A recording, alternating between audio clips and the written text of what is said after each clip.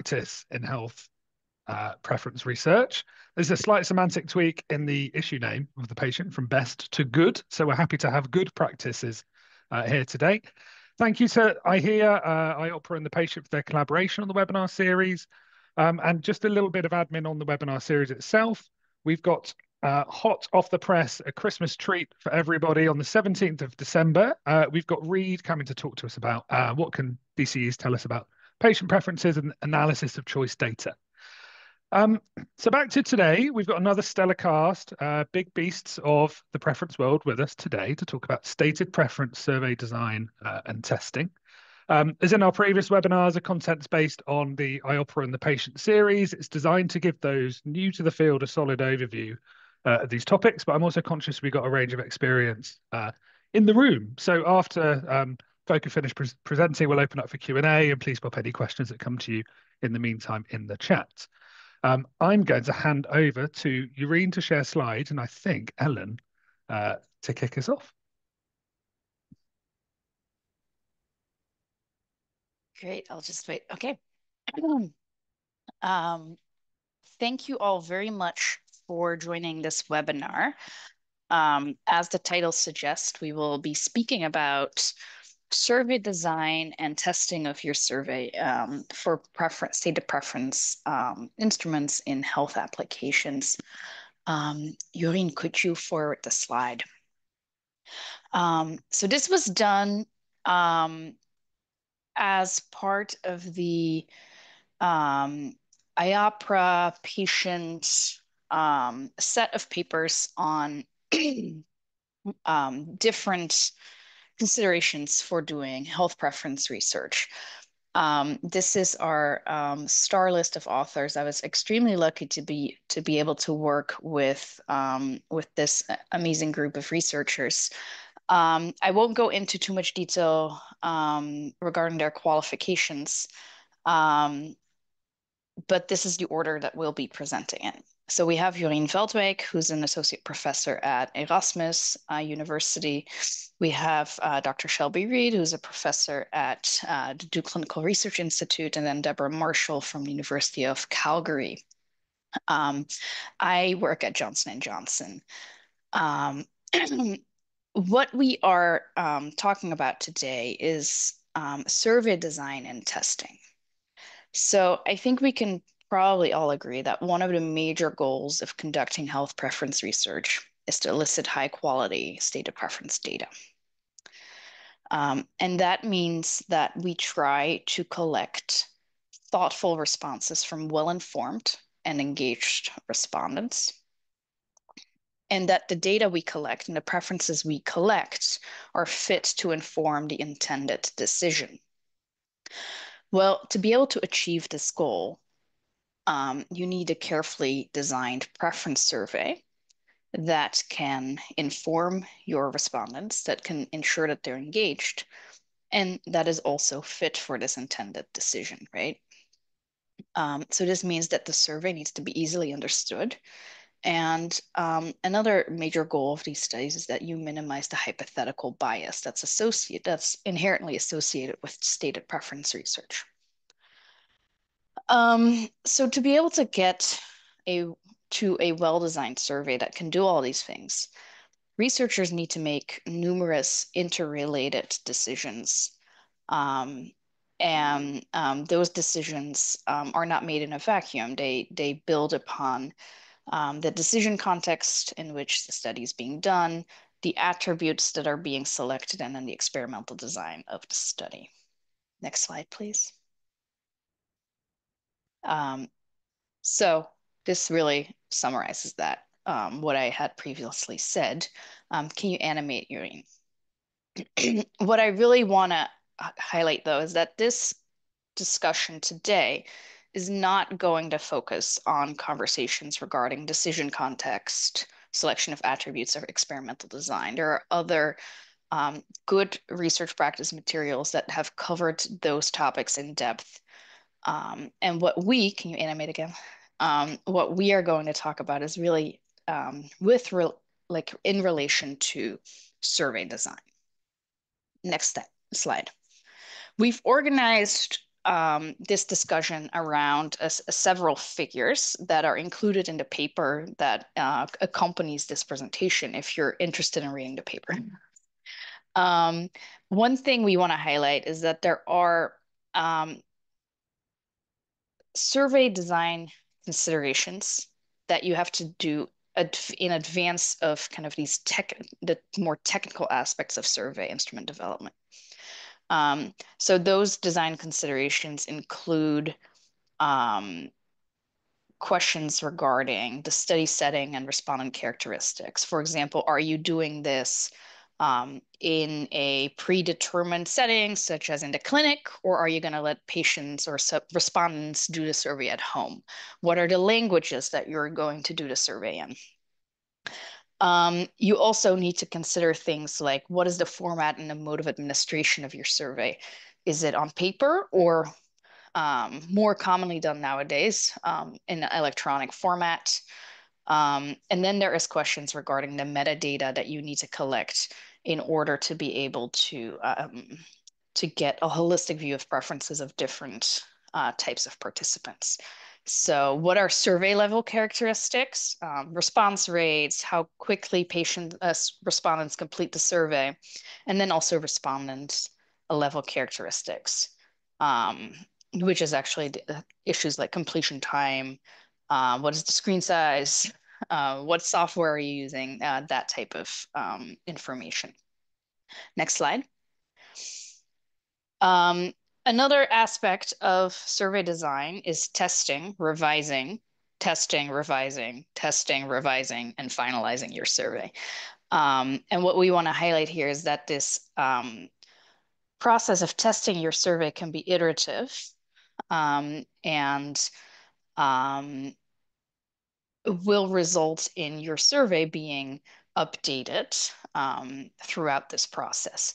We differentiate between pre-testing or qualitative pre-test interviews and quantitative pilot testing interviews, which are both extremely critical and valuable steps to identifying issues with your survey design and serve different purposes. So as you can imagine, qualitative pretest interviews give you a deeper understanding of the survey content and maybe some of the interpretation or difficulties that respondents might have. And then quantitative pilot testing is going to give you a sense of the direction of your preference estimates and evaluating consistency, rationality of respondents, and then of course being able to check for programming errors. Next slide, please. Oh, I am missing a figure. Oh, here we go. What we have done in this presentation is we are setting up the discussion to cover figure 2. And we have, so I'm not going to go into too much detail because my co-presenters will. But just so you understand the how we're going to move forward is that we are going to first speak to the preparation for preference solicitation questions. Then we'll move into the preference solicitation questions themselves and then questions on the respondent characteristics. So with that, I am going to turn it over to Jori. And if you have questions, please put them in the chat. We will address them at the end. Thanks, Helen. And sorry for messing up your slides. Okay. So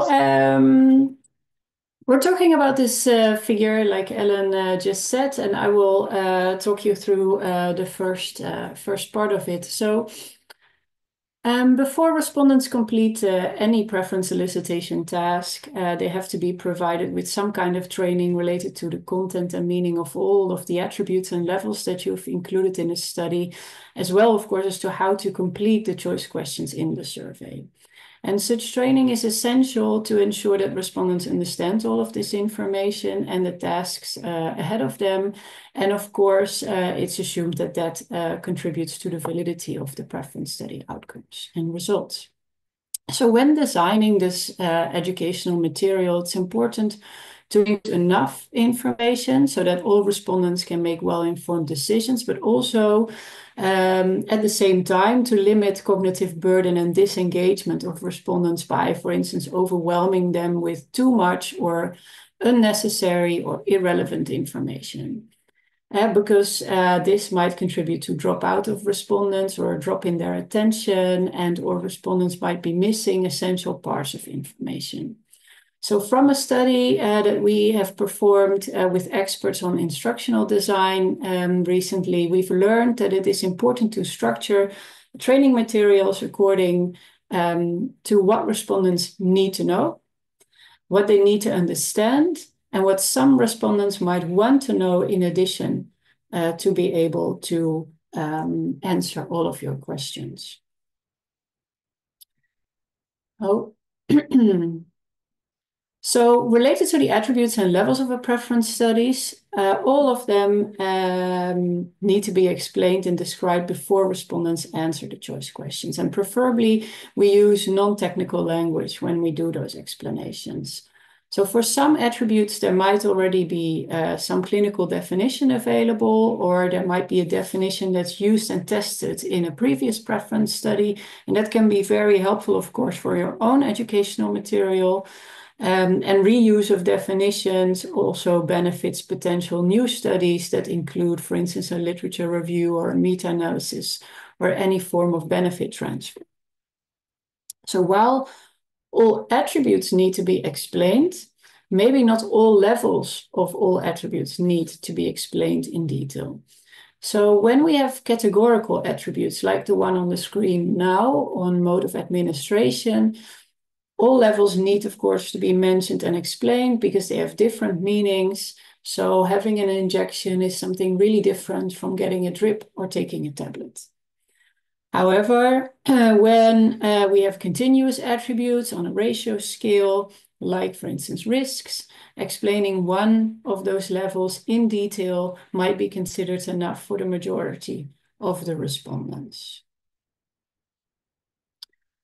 When explaining risks, please be mindful also of framing effects. In previous studies, we've showed that the simple distinction between 5-year survival rate or a 5-year mortality rate of the exact same risk number had a gigantic effect on study outcomes, with, in the positive frame, this attribute being the most important, while in the negative frame, it being the least important attribute.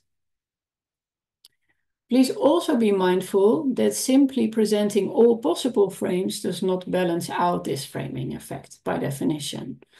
A study that was performed in antibiotic use showed that using either treatment effectiveness, treatment failure, or both of these frames showed different effects and outcomes. So when presenting risks, researchers often use some type of risk grid or a graphic. That can be very helpful and is also usually advised. But it's very important that if you use such graphics, you also explain them to respondents. And in a recent study on flu vaccination, we've included icon arrays and included a description like this. Loosely translated from our Dutch survey. So if 100 people get the flu vaccine, that would look like the picture below with 100 gray people. And if the vaccine that these people got is 20% effective, this means that out of these 100 vaccinated people, 20 would not get the flu, while 80 people would still get the flu. In other words, 20 out of every 100 people are protected against the flu, and that would look like this. So when researchers design these educational materials, there are different ways in which they can do so. So originally, of course, written text and instructions were used most often. But with the technical advancements these days and the possibilities to conduct also online preference studies, we have opened up new possibilities for training materials. And using videos has resulted in mixed outcomes. There are some studies indicating improved choice consistency and understanding among respondents. However, a word of caution is definitely needed. So simply transferring written text into some kind of attractive video will likely not be effective. In a study on preferences for glucose monitoring devices, we've investigated this, and as you can see on this slide, it might have increased the self-reported level of understanding of the educational material itself. It did not improve the understanding of the DCE. It did also not assist in answering the DCE. And most importantly, while the video lasted about 10 minutes, the average completion time of the survey was equal across the treatment groups. So the study concluded that engagement with the training material actually was very limited. Nevertheless, that of course does not mean that video or game-like material are ineffective as a whole. However, they should be very carefully tailored to the respondent population. Alternatively, surveys can use a click-through example, and that we've done in a previous study on RA prevention, where we showed the choice task. This is an example. Every time you can choose between taking a treatment or not taking a treatment. There are 4 features describing the alternatives. They are always the same. Then there is a treatment alternative that has different levels for these features. And then there's a no treatment alternative. And you can indicate your choice at the bottom of this sort of table.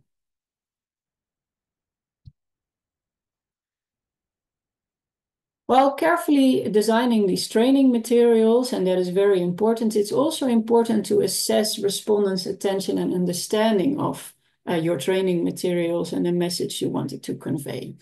So one option is to include, for instance, comprehension or quiz questions, and such questions can be on different attributes, but also on different levels, if you will. And the design of these questions heavily depends on what respondents need to know and what they need to understand. So for instance, in a recent survey, we quizzed respondents both on their GIST understanding of effectiveness of flu vaccines, as well as their verbatim understanding of those risks. So you have flu vaccination A and flu vaccination B, and we asked them, if you have to choose between these vaccines only based on how effective they are, which would you choose? Which assesses their GIST understanding, and their verbatim understanding was tested by other questions. For instance, imagine that 100 people get flu vaccine A and they get exposed to the flu virus. How many would, according to you, be protected against the flu? So in another study on RA prevention, understanding the risks was important, but it was mostly important also that respondents were aware of the fact that having a first-degree relative with RA increased their own likelihood of developing the disease. So comprehension questions not necessarily need to assess risks. They can also be about this type of information. Well, incorrect responses to such comprehension questions can serve as a potential indicator, of course, that respondents did not understand the content or did not engage with it. And researchers can consider providing the right answer after each quiz question in case respondents answer those questions wrong, and see that as an additional training moment. Additionally, evaluating the performance on such comprehension questions together with other indicators such as completion time, flatlining, random choice, or dominant choice can be very useful to identify individuals who did not engage with your survey. And although there's no clear decision rule, nor there's a threshold about what is considered acceptable or not acceptable, researchers themselves might beforehand design their own decision rule and decide to exclude particular respondents based on their in their analysis or in their sensitivity analysis. So finally, before respondents start answering their choice questions in a preference survey, it is common to practice and show an example choice task. This can either be a full choice task that is part of your experimental design. However, in that case, it's advised to randomize the order in which respondents see the choice task, since we know that there will be a learning effect with the first task being the most hard to complete. It can also, for instance, be a very simple task with the dominating alternative. And although this might be very attractive from a training perspective, making it a very easy choice, it might, on one hand, annoy respondents, and it might also lead to complex outcomes, because it's not certain that people who do not pick the dominating alternative did not understand the task, as their choice might still reflect their actual preferences. Alternatively, researchers can also consider to include build-up tasks that include part of the attributes. So here, for instance, only effectiveness. For flu vaccinations, here there's 3 flu vaccination alternatives with 2 attributes, and then we can build that up until we have the full choice task. So in summary for this part, adequate balanced educational material is essential for the valid assessment of preferences in stated preference surveys.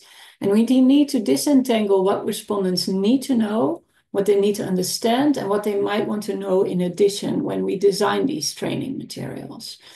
And when we've designed the training materials, we might want to include questions that test the knowledge in a suitable and tailored manner. One remaining question that I have, and that might be nice to discuss later, or that you might want to question yourself, is when is the educational material good enough? And do we need to make respondents subject matter experts? So to what level do we educate them before they get to go to our choice questions? And with that, I will hand over to Shelby.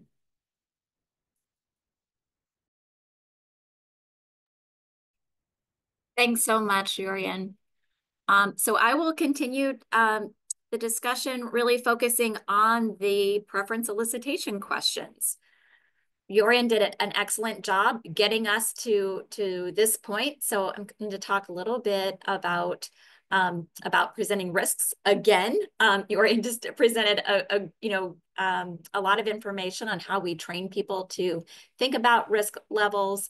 But then I'll also discuss a risk communication study that we did and refer to some studies in the literature. So let's move on to the next slide.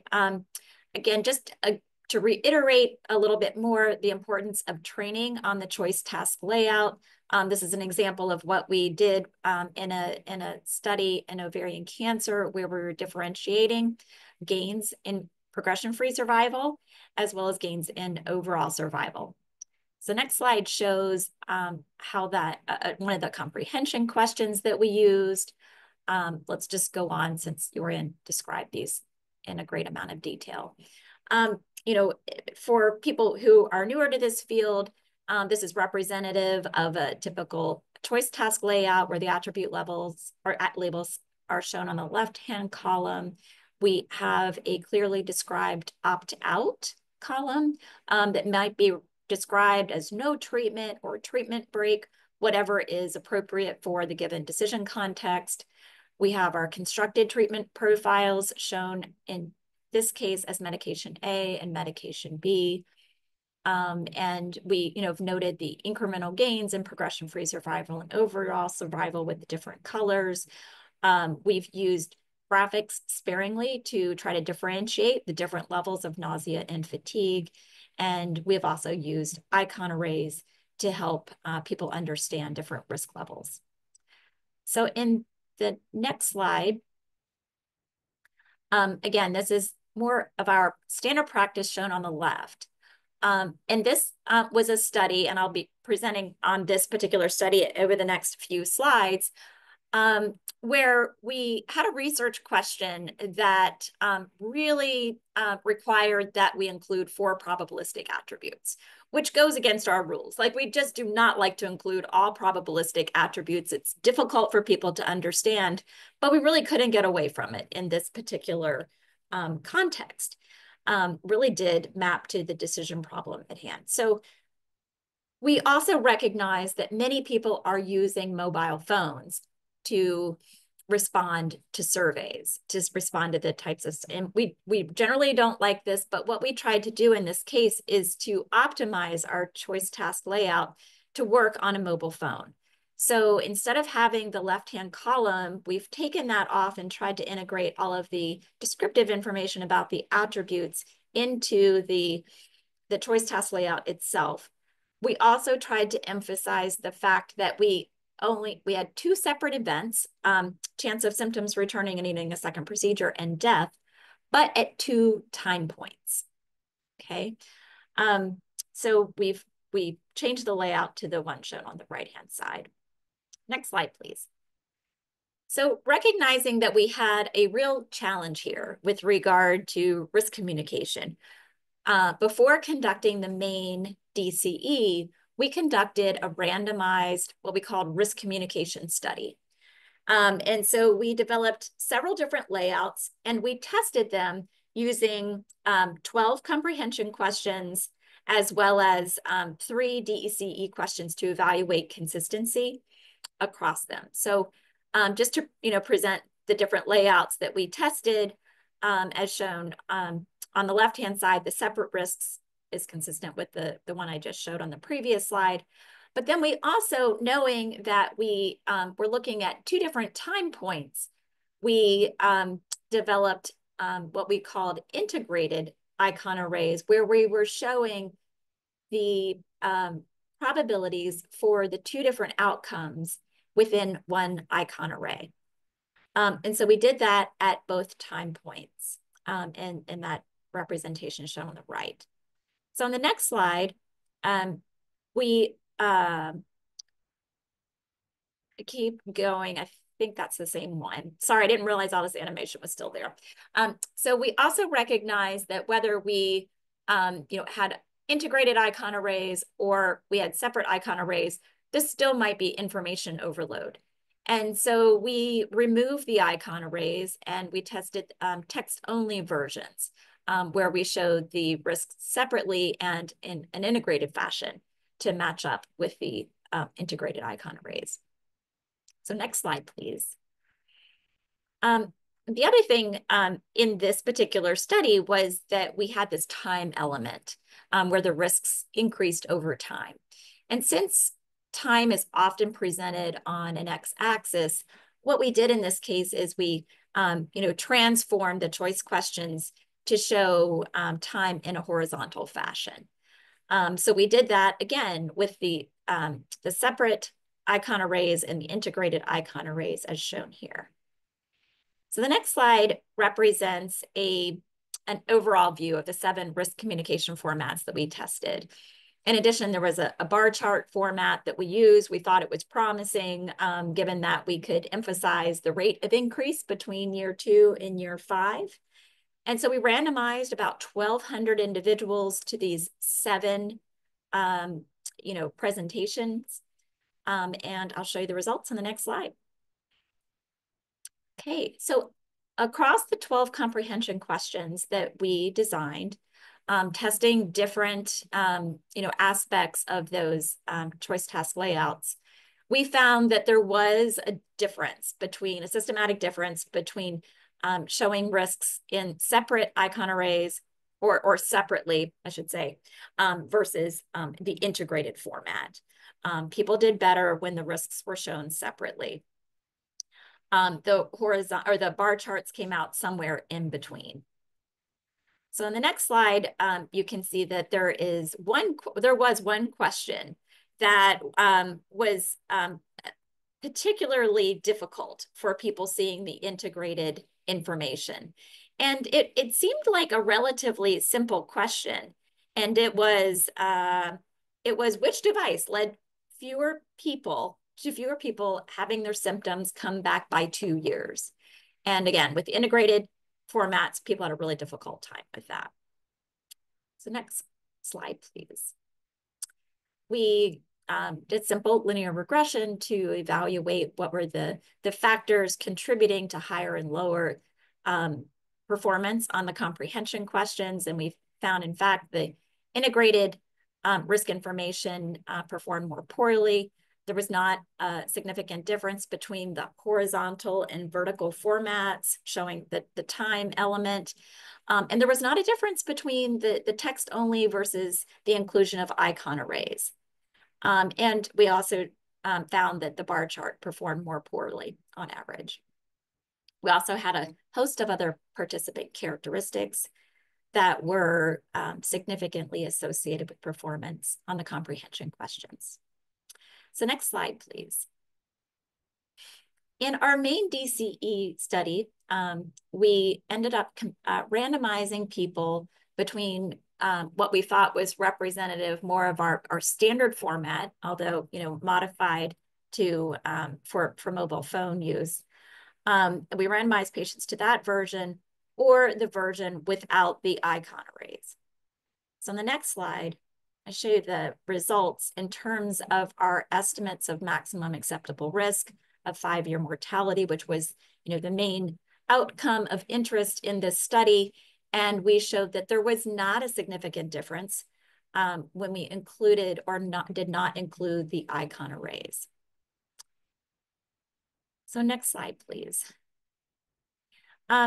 Certainly, there have been many other studies published in the literature looking at different ways to really assist people in understanding and making comparisons across the alternatives we're showing. So Marcel Jonker and his colleagues evaluated the impact of color coding or highlighting where there are differences or similarities between the different options. And they showed that highlighting the overlap or color coding could decrease the dropout rate, improve cognitive debriefing, and it improved the level of choice consistency in the DCE. So on the next slide, please. Jorian also done some work in this space, and in this case was comparing a version of a survey that included words versus graphics to represent the different attribute levels shown across the choice questions. This one was also around vaccine effectiveness, and found that people generally preferred the words rather than the graphics. The word versions resulted in higher choice consistency and showed more valid attribute level estimates. So it found that the graphics really didn't improve people's understanding of the attribute levels. So the next slide is just a summary to kind of show that we're showing separate risks in the same icon array in integrated fashion reduces understanding. So this recent evidence suggests that icon arrays does not have a significant influence on risk tolerance measures. We believe that graphics should be used with restraint and maybe potentially along with words. Color coding may be helpful to differentiate text-based labels. And most importantly, these are just one-off studies. We need more studies to evaluate systematically whether these different risk presentation formats and other aids, behave the same way across different applications. And importantly, the learnings that we have used from risk communication studies, not including the one I was showing, but in terms of other contexts, applying them in decision aids, in patient education materials, do not necessarily hold for DCE task layouts. And that is because we are asking people oftentimes to do things that are much more difficult, not just in terms of identifying a risk and determining the magnitude, but actually making comparisons between alternatives and potentially across time. So we have to be careful there. And that's it for my section. I'm going to turn it over to Deborah now.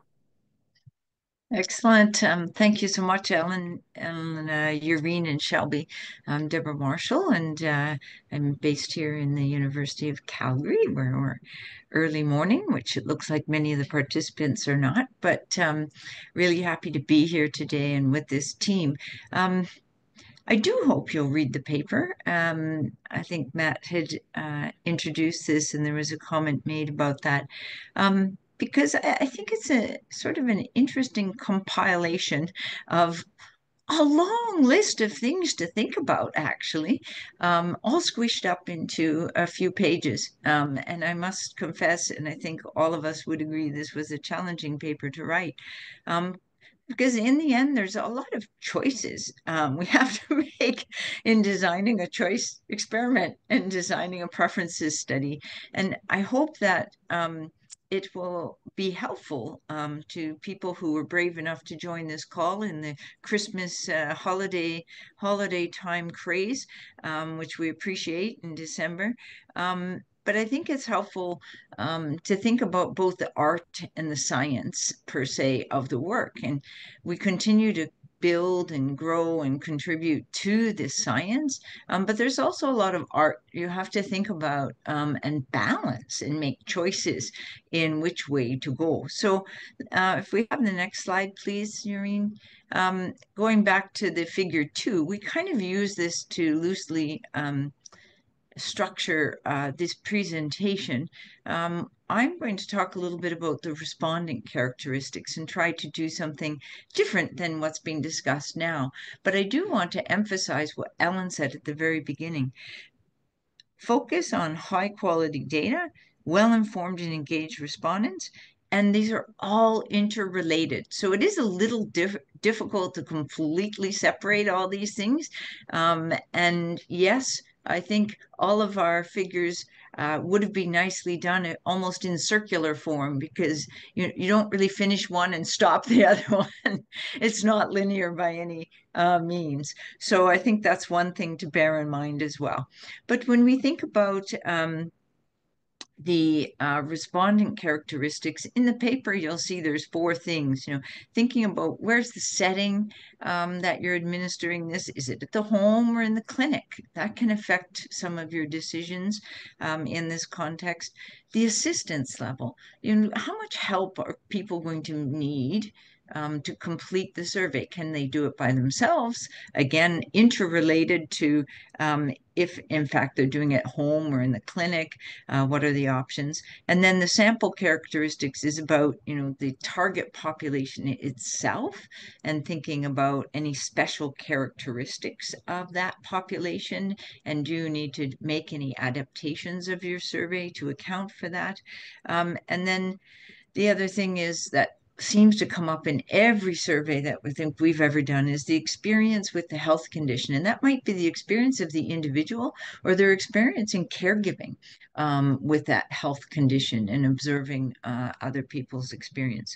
So for me in this session, there's a lot of different things, and you've had quite a lot of discussion about risk attitudes, behaviors, how you present that, etc. And the numeracy literacy is coming up. I'm just going to use a few examples about specifically around the respondent characteristics as a source of discussion here. And there's a lot more material in the paper. Next slide, please. So this is kind of the range of things that when you're thinking about your survey and your instrument, you need to think about not only the socio-demographics, which any survey design is nice. It creates your table 1 in your paper. Who are these people that we surveyed? So that's useful. But then there are all these other considerations, and especially when you listen and hear and think about Irene and Shelby's presentation, what are all the things that might impact their ability, to do the survey, but also to access the survey. And this comes up a lot in terms of hard to reach populations and things.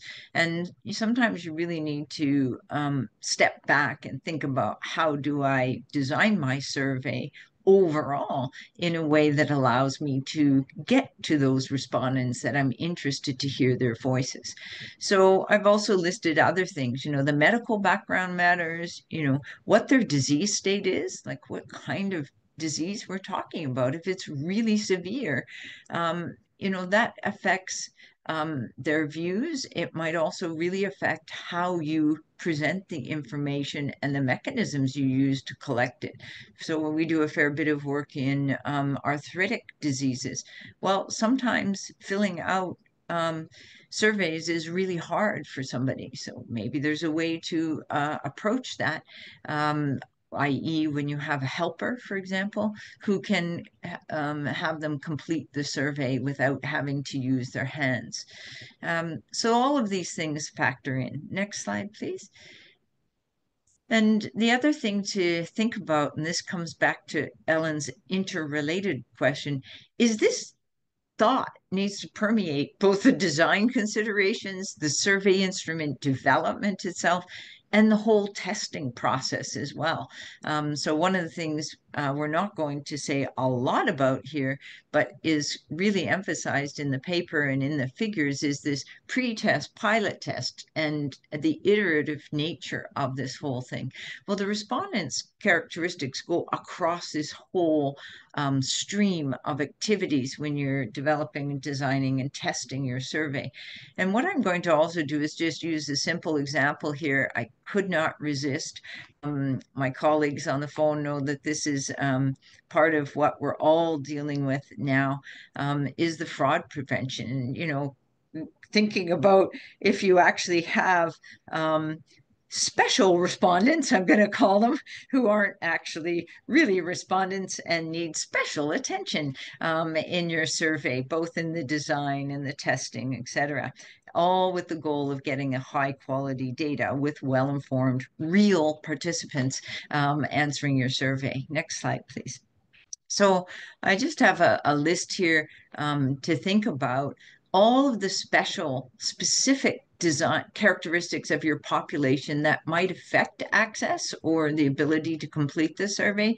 And I mentioned some few already, but you know, there's been a lot of work done, for instance, in mental health.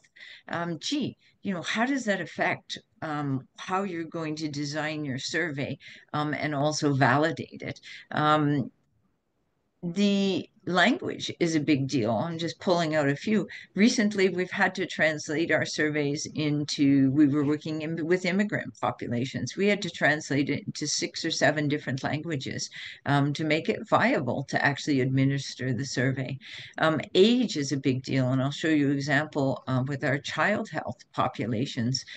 We take a totally different approach to, yes, using graphics, but Shelby gave us a little bit of a warning about understanding. Maybe graphics don't necessarily increase understanding, but they might increase engagement. And certainly with our pediatric population, we need to make the surveys fun. And I can assure you that in our testing of this, the more fun you make it, the more likely you're going to get your respondents to complete the survey. So that's another consideration when you're dealing with those kinds of special populations. Yeah, and I mentioned the hard to reach populations. Next slide, please. So survey instrument, you know, there's not only the idea of being able to describe your study population, you know, table 1, and making sure we understand who is answering it and their characteristics, both from a clinical perspective and a demographic perspective and a socioeconomic perspective. But the other thing to think about, which is on the bottom half of this slide, is about your analysis. So you also have to be planning way in advance, thinking about, am I going to do latent class analysis? How much heterogeneity is here? What would be things that I'm going to hypothesize might affect preferences? And do I need this in my analysis for subgroups or different latent class characteristic analysis, or to tease out preference heterogeneity? So I've listed a number of things, and we found repeatedly disease history matters, their experience with the treatments matters, virtually consistently across any disease. So this kind of thing really matters, as well as their literacy. And Shelby had presented multiple examples of making sure we have understanding in the preferences studies. Next slide. And then the other piece, thank you, Eureen. Yeah, thanks, is the idea of testing it. So we can think about this in the whole process of pre-testing and pilot testing to make sure that we have representation when we're looking and trying to create the final survey. So we will selectively look at respondents to get different viewpoints when we're testing. And we do this in a way to try to make sure that we are sensitive and responsive to a variety of ranges of baseline characteristics. And it also has to be manageable. Again, that balancing act between what matters methodologically and also what matters from a practical need you to complete the survey perspective. Next slide, please. And then I'll just end here with the fraud point, because that matters in terms of who you get in terms of your respondents. And again, this cuts across the whole stream of design, development, and testing.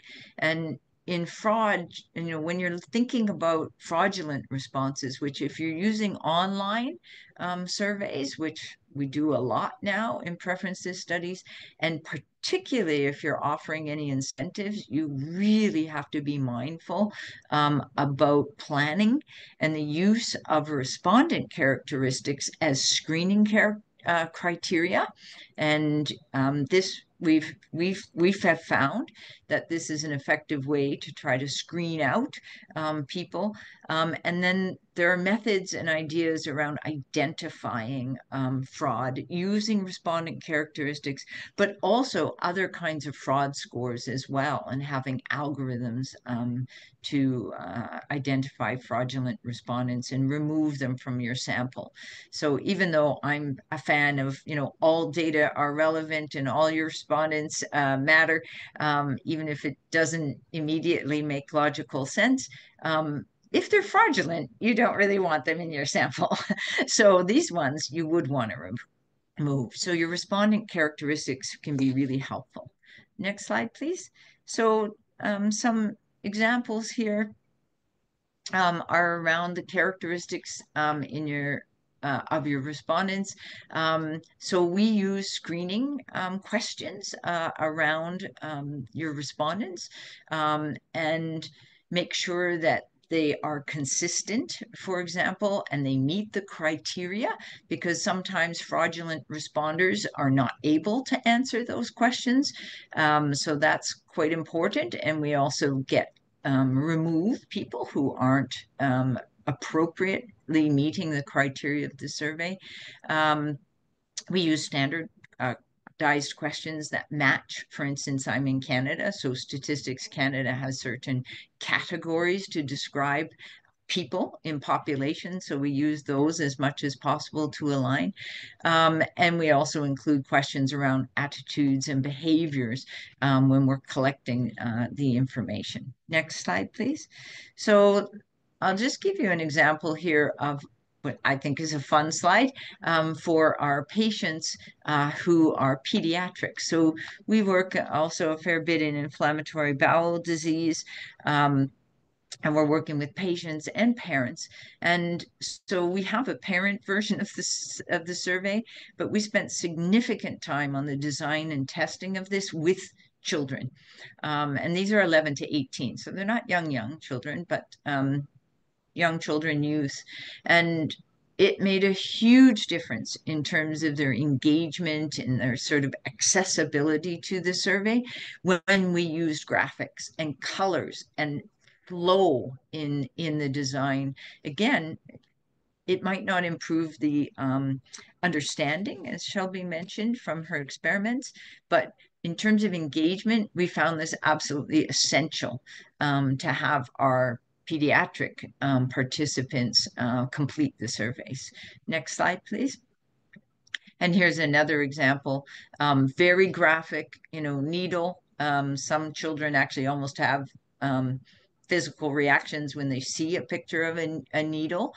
So this is actually important in terms of them reflecting that this is characteristics of the treatment, and they can visually respond even if they don't know some of all the terminologies around it. They know what these treatments are when they're engaged in these. So we found that these kind of very simple graphics and descriptions, as well as the words, really helped in a child population. Again, this was around exploring fecal microtransplant in IBD. Next slide. And then The other example I just want to say is around the internal validity checks. We build these into our surveys to the extent we can. And Ellen knows there's many, many, many. She did a lovely paper some years ago on all the different tests you can do. But we try to build in at least some internal validity checks and then examine quite carefully with latent class to understand if this is informative or uninformative. Next slide, please. And then this just gives you an explanation of what we also do qualitatively to look at our internal validity checks. So we do ask understanding questions, as Shelby showed you in her presentation earlier as well, to try to understand why people made the choices they did, even if on the surface they don't seem to make sense from an internal validity check. Next slide. And then just ending here on the fraud, again, using our inflammatory bowel disease, ulcerative colitis example, we did look at this and we included and used latent class analysis very heavily to try to understand predictors of class membership. And again, our respondent characteristics and disease history really identified different groups, young, age, and older with less severe disease really made a difference in terms of the classes. So having that information matters in your analysis. Last slide, please. Hi, I'm so sorry. We do have 5 minutes left of this session. I just wanted to give heads up in case we wanted to just wrap things up. Thank you, Sophia. Thank you very much. So my last note was just around the fraud prevention, and the reality is that in this survey, we actually had 75% of our responses were fraudulent, and 3 of the red flag variables that we built in this, age, year of diagnosis, and postal code, for the respondents were red flags for these fraudulent responses. Okay, thank you. So those were the things I just wanted to highlight for you. And I think there's just a key summary point slide, which basically says, gee, we need to plan really carefully. And I think this, again, is about having the art and the science come together so that we have high quality data and well-informed, engaged, real respondents. And I would add that now after our fraudulent experiences in the last few years. And I hope this paper gives you some good guidance around how to think about that, as well as some practical experience. So thank you, and over to Ellen. Yeah, thank you, Deborah and Shelby and Jorien. We have a couple of minutes for questions, and I've seen some questions pop up in the chat around this, concept of educating the respondents, and there's a few questions on kind of finding that balance between the well-informed respondent and perhaps over-educating your respondent, and how that might impact generalizability to the average patient. And then I also saw a question by Karina in terms of has there been any thought or work done on personalizing education based on respondents' different knowledge levels? So I'm not sure if maybe the 3 of you can give a 30-second thought on those topics. Yeah. So if I can start, I think, totally agree. It's if we overeducate, it might not be representative for the patient population, but we should also be mindful that a lot of patients, especially those with the chronic disease, are very educated on their disease. So they might actually be subject matter experts. And the question is, do we not bore them with some of the information that we give? So again, I want to iterate that it's important to tailor the education to the average patient population, but maybe even also on an individual level with personalized medicine, but also in general, we might want to look at if it is possible to tailor information towards the needs of the participants of a preference survey, which could be possible now, right? If we do these online surveys that offer so many possibilities to also deep dive into this. And we have a project related to that coming up. So exciting. Yeah, I would add that's an interesting idea, but it could make the survey longer because then you have to add questions to assess their knowledge before you even provide the, kind of individualized education. So, and then we also, to say we lose control of the experiment because the information we're providing people might be different, or it will be different, right? And we don't know what impact that's going to have on the preferences. So it really depends on what we want. I don't really think we want preference, to go through a preference elicitation exercise for people who don't understand the attributes. We don't know what we're going to be getting.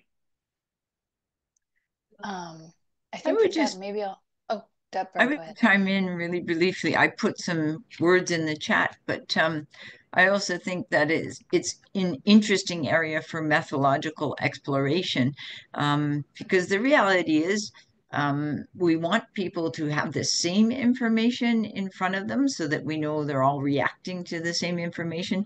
But at the same time, people make decisions in different ways. And we also don't know if they go and research it separately outside of our survey when they're answering the survey. So we don't really know what that effect would be. So a good area to research. Sorry, team. I'm just going to have to wrap up now. It is 11 o'clock, just for timing purposes. If there's any last words, I'll go ahead, Ellen, if you want to make your last final statement, but we do have to wrap up now. Yeah, I was going to say we're at time. Please, if you do have any burning questions, we're happy to respond to those offline. Please feel free to reach out. And thank you all very much for your time. And thank you, Matt, and for organizing this session. Wonderful. Thank you all so much. What a wonderful session. And the recording will be up later today on YouTube if anyone wants to revert back. But thank you so much. And I hope you guys enjoy your holidays. And if you're joining us for December 17th, we'll glad to see you there. Thanks, folks. Thanks for joining. Bye-bye. Bye.